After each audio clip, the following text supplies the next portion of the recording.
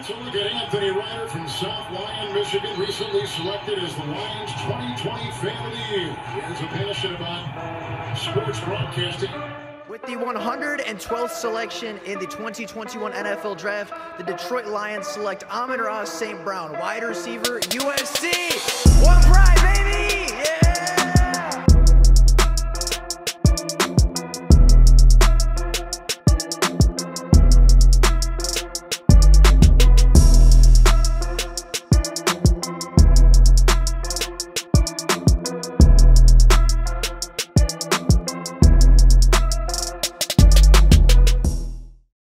What is going on, everybody? Welcome back to another Detroit Lions video. Now, today and over the last couple of days, really, we have had a lot of breaking news and rumors about this Detroit Lions team, starting off with, of course, the suspension of Jameson Williams along with 3 other teammates and some draft news that is up and coming. And today, after a couple days away, I wanted to just take a look and kind of talk about all the news, all of the rumors, and really just take a look at what's going on in this Detroit Lions organization with the draft being just 3 days away. So with that being said, first off, we are going to start off with the news about Jameson Williams, Quintez Cephus, CJ Moore, and the other wide receiver whose first name is escaping me, but I believe Barry Moore is his last name, the depth wide receiver from the practice squad a season ago. All 4 of them are currently facing suspension, with Quintez Cephus and CJ Moore being suspended indefinitely by the league, as well as Jameson Williams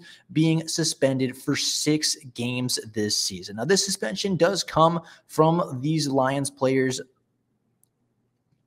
violating the NFL's gambling policies. Quintez Cephus and CJ Moore have reportedly been betting on NFL games for the better half of last season, while Jameson Williams was betting on collegiate football games, but did it at the Detroit Lions facility, which in the eyes of the NFL is a big no. You cannot bet at team facilities. However, it is very important to note that what Jameson Williams did was not the reason for suspension. The betting on collegiate games, the gambling that he did was done responsibly by him. It was not illegal. It was not against league policies. The only thing that is caused for suspension is the fact that he physically placed the bet at Allen Park. That is why he's being suspended for 6 games. It is a completely different circumstance from the other 2 players, and that goes for the other depth wide receiver as well. They placed bets on collegiate games, which is allowed, but you are not allowed to do so at Allen Park. So those 4 players are suspended, and Quintez Cephus and CJ Moore have since been cut. CJ Moore being a special teams ace for the Detroit Lions for the better part of the last couple of years. And of course, Quintez Cephus being a former mid-round selection that showed a lot of promise early in his career, but has had some struggles with injuries. And of course, now is no longer a member of the Detroit Lions. Now, the Jameson Williams news is going to be the biggest news that is going to hurt the Detroit Lions, right? Obviously, losing your deep threat and really your only deep threat up to this point is going to hurt the Lions' chances. When they were lacking that deep speed, their offense wasn't as good. When they were missing DJ Chark and Jameson Williams, they just didn't have as explosive of an offense. When they had DJ Chark without Jameson Williams, their offense got better. And then when they had Jameson Williams and DJ Chark, they went 5-1 and averaged nearly 29 points per game, which is just an incredibly high number to reach, but they're not going to have that deep threat. And the wide receiving core as of right now really isn't equipped to handle that deep threat role, right? The best guy to fit that role right now is going to be Khalif Raymond. And I think he's good. I think he can survive for 6 games as that deep threat, but Marvin Jones is not going to take the top off. Amon-Ra St. Brown probably could as a deep threat. I think he creates enough separation that you could probably use him in that role. And of course, you have guys like Josh Reynolds who have been kind of that X wide receiver before, but they don't have a field stretcher right now. They don't have a DJ Chark. And as of right now, they don't have a Jameson Williams to go forward in the NFL. Now, the draft is always an option, right? The Lions could always draft a player, or you could just tough it out. You could wait 6 weeks and wait for Jameson Williams to come back and use him as that deep threat that you wanted him to be all along.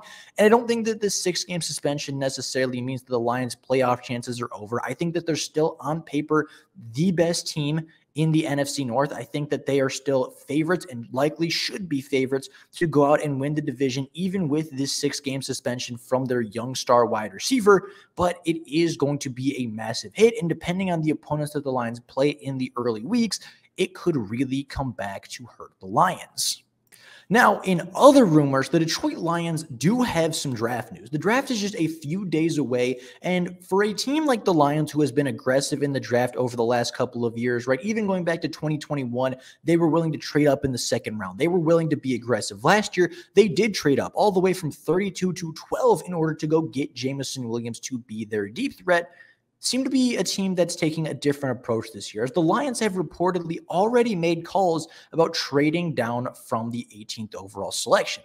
Now, I think the 18th overall pick is going to be a decent spot for a lot of teams. I think there's potentially a player like Will Levis or maybe even Anthony Richardson that could start sliding down the boards, and even if not, that could be a decent spot to trade up for the last good edge rusher. That could be a spot for the last good cornerback. That could be a spot for an offensive lineman, as a lot of them are going to go between probably the Bears and the Lions at 18. And I think there will be some genuine interest there. There's going to be a couple nice prospects there in the top 20 that teams are going to want. Teams are going to look to take a swing on.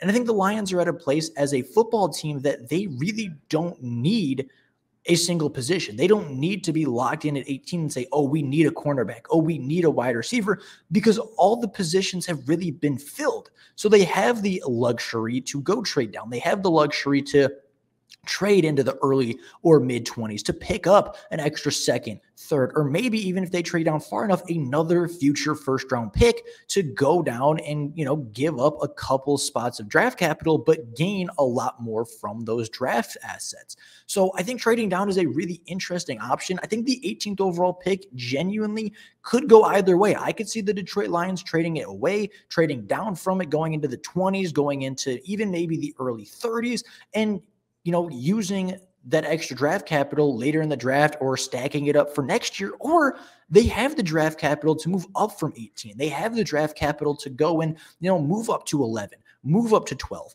jump the Patriots, jump the Steelers, jump the Commanders, jump a lot of teams that are looking for top DBs, or jump teams that are looking for maybe top edge rushers based on what you do at 6, and go get potentially a top cornerback and a top edge rusher, a top defensive tackle and a top cornerback, right? There are so many options at 18. And for the Lions being a team that don't really have a lot of weaknesses right now, that 18th overall pick can kind of be used in any way that the Detroit Lions want to use it in. Now, as for the 6th overall pick, I'm not sure where the Detroit Lions are going. I don't know how the top 5 is going to fall, and genuinely, there's so many ways that this draft could go. The Jalen Carter could be the pick at 6. Will Anderson could be the pick at 6. Tyree Wilson, Christian Gonzalez, Anthony Richardson, CJ Stroud have all been linked and rumored to the Detroit Lions over the last week. And I think that 18th overall pick is really going to be determined by what happens in the draft. Now, I don't think that the Lions are going to trade this pick early. I think that they're going to wait until the 18th overall pick is on the board. They're going to wait to see who's there, because for all we know, there could be a massive slide. For all we know, Jalen Carter might end up falling to the 18th overall pick. As unlikely as that might sound, at this point, nobody really knows what's going to happen with any of these NFL prospects.